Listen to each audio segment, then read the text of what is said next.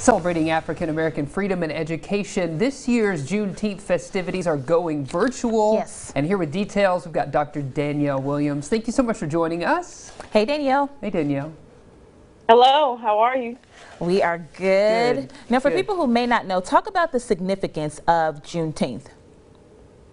Well, Juneteenth is a time for us to commemorate African American emancipation. It is Freedom Day. It celebrates how we have, as an African American community, show our freedom. It encourages our self-development, and it also gives opportunities for individuals to learn about African American culture and history. Absolutely. Yeah. This year, especially with everything going on in our country, it seems like Juneteenth is taking on a brand new meaning for a lot of people, Danielle. So having this event, how long has the community been hosting a Juneteenth event? I'm sorry, Jackie, I apologize. Could you ask that question again? I think because of the... How many years has the community been hosting the Juneteenth event? I want to make sure, I'm sorry, I apologize. Could you say that one more time? Sure. How many years has the Juneteenth event been going on? Oh, okay. So it's actually been 27 years it's been going on our campus.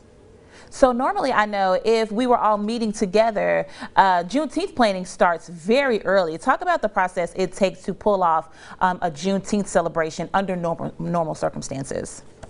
Oh, wow, yes.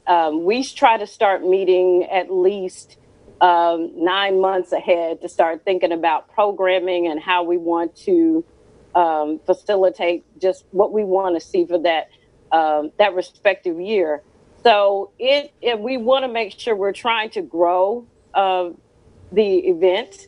So we try to make sure that we are reaching out to various organizations and companies and other affiliate groups to see how they want to engage with us, because we know it does take a community to put this on.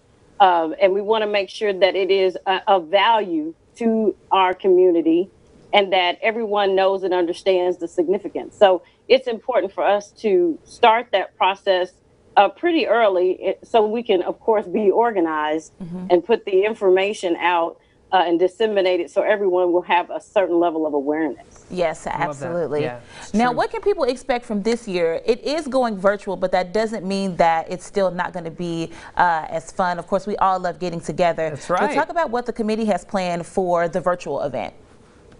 Well, this year, as you said, it's a little different, but we're going to try to make sure that we're keeping everybody engaged. Because we know with virtual events, it's easy to not be engaged. So we're happy to say that DJ Derek, and DJ Derek is known throughout our community, he's going to be bringing the music, and actually his team is doing the virtual production. So we do appreciate him so much and his team for doing that. Miss Renetta Francis, she's going to be talking about voting and the political climate in the African American community. We're going to have two physicians, Dr. Greta Jean and Rex Port, talk about healthy living in the African American community. And we're happy to say that our chancellor, Dr. Steinmetz, Joseph Steinmetz, and Dr. Yvette Murphy Irby, our vice chancellor for diversity and inclusion, will be bringing a welcome.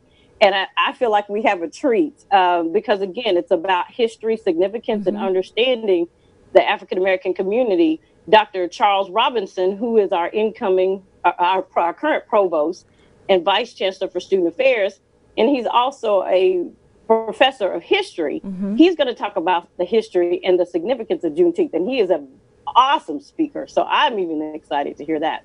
And what makes this a little different, because like I said, we always reach out to constituent groups and community groups.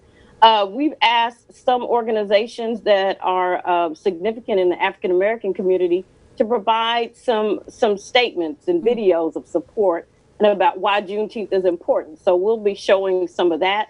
And then also to continue to keep the audience engaged, we're going to have some Juneteenth trivia. So we're going to have that just sporadically throughout the event.